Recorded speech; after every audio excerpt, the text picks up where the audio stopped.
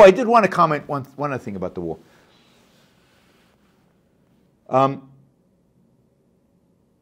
The war has done more to reveal the complete insanity of the left on campus and their explicit anti-Semitism than anything before this.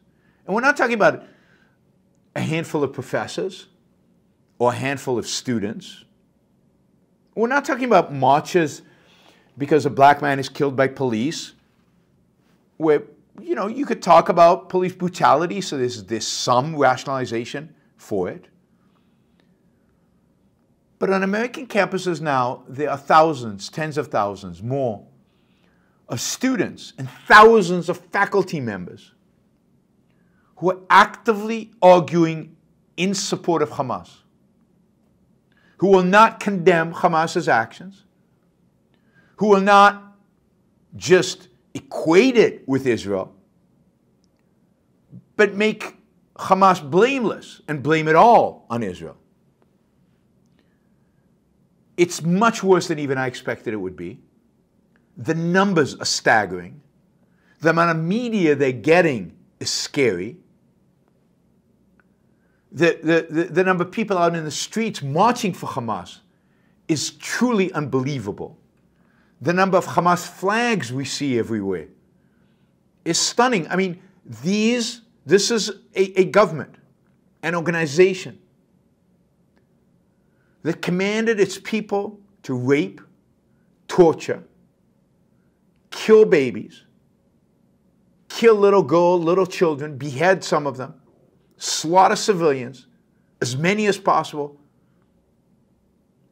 take hostages, treat the hostages badly. And yet, on American campuses today, by both students and professors, they're getting a free ride. And we're not talking about, again, a few professors here, a few students' organizations there. We saw the letter from Harvard, 33 student organizations. But it's lots of universities. It's lots of places. They're out in the streets. They have no shame. They're marching. They're demonstrating. They're in class. And professors are telling, in class, they're telling, in a classroom, they're saying, if you support Israel, go sit in the corner. Think about what you've done. Israel, not the Hamas. The level of anti-Semitism, the level of hatred towards Jews, I really didn't think I'd see it in my lifetime. I knew it was there. I always knew it was possible. It's part of why I justify the existence of Israel even today. I never thought I'd see it like this. The vitriol, the anti-Semitic vitriol, it's on my chat right now. You know, this Cooper guy is expressing it. Never thought I'd see it. Never thought it would happen in America in my lifetime. And here it is. And it's not just in America. It's in London. 100,000 people marched in London. Pro-Hamas. It's in every city in Europe, every major city in Europe. And it's not just Muslims. That's bad enough that it would be Muslims. It's British kids, European kids. I mean, in America, it's even some Jews.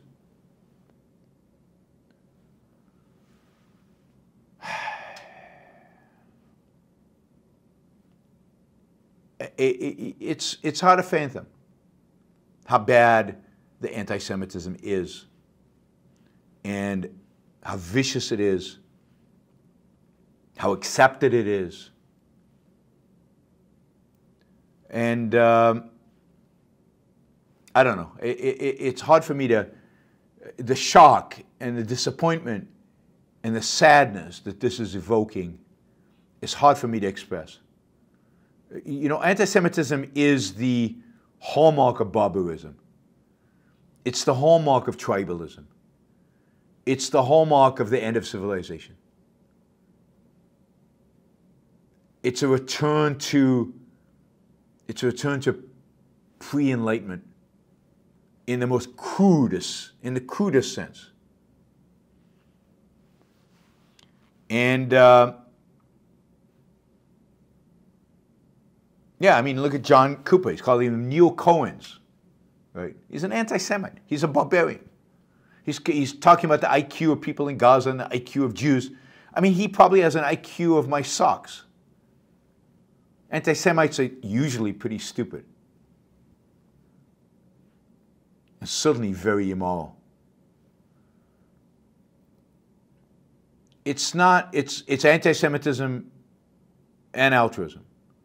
It's the consequence of the tribalism that we've experienced. And it's dominantly on the left, but it's also on the right. You can see the vitriol against Ben Shapiro from his own followers, not from the left, from his own followers. I mean, I never thought I would feel bad for Ben Shapiro. But he writes sensible things, even pretty moderate things. And he gets crushed, called horrible, ugly names. Because he's Jewish. Because he's pro-Israel.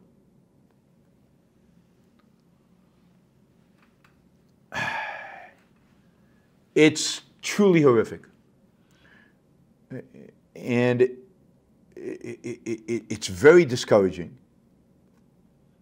And it's going to be interesting to see how we deal with it. I mean, there was a ABC News had on its show this woman called Lindsay Davis. Lindsay Davis will not condemn Hamas. She has no empathy for deliberately murdered Jewish babies, raped little girls, and slaughtered civilians. Even when she's asked explicitly, will show no empathy for that. And it's not like she cares about the Palestinian people. She doesn't, just like Hamas doesn't.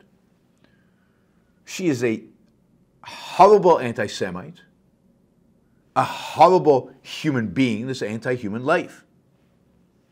And yet ABC gives her airtime. She's not too controversial.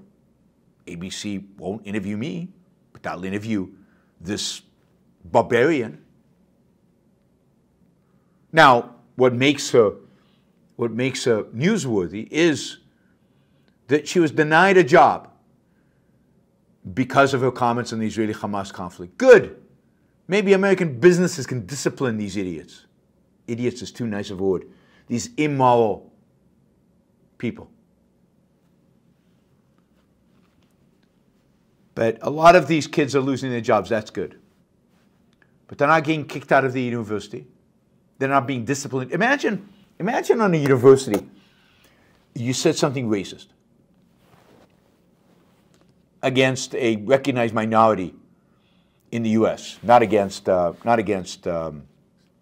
do you call it? Not against Jews. That's acceptable. But some blacks, Hispanics, something like that, gays. Imagine you say something racist or anti-gay on campus. You lose your job. Or if you're a student, you get suspended and maybe kicked out of the university. It's happened many times. But now, on American universities, you can actually actively promote Hamas and nothing happens to you. You can actively promote the killing, maiming, butchering of Jews. Par for the course. Israel's just as bad, so we can't penalize you. Free speech. We're not going to do anything to you. It's unbelievable. Unbelievable. The duality here. And we talked about this as some donors are figuring this out and stopping to support the alma maters, but not enough. And it's still going on. And the media plays into it because this is the news, so they bring them on television to promote their hatred. It's a disgrace. And I don't know how you recover from this. I mean, all these kids who are pro-Hamas will all go back to class and they'll all graduate and they'll all... But the anti-Semitism is there. And I never thought anti-Semitism would be a program of a governing ideology in the future of America. But who knows now? Who knows? It's good that Israel exists, and it's important, I think, for Jews around the world that Israel continue to exist, because it's the one safety valve they have. It's the one place they can escape to. Because even America, God, even America, it's hard to tell what the future holds.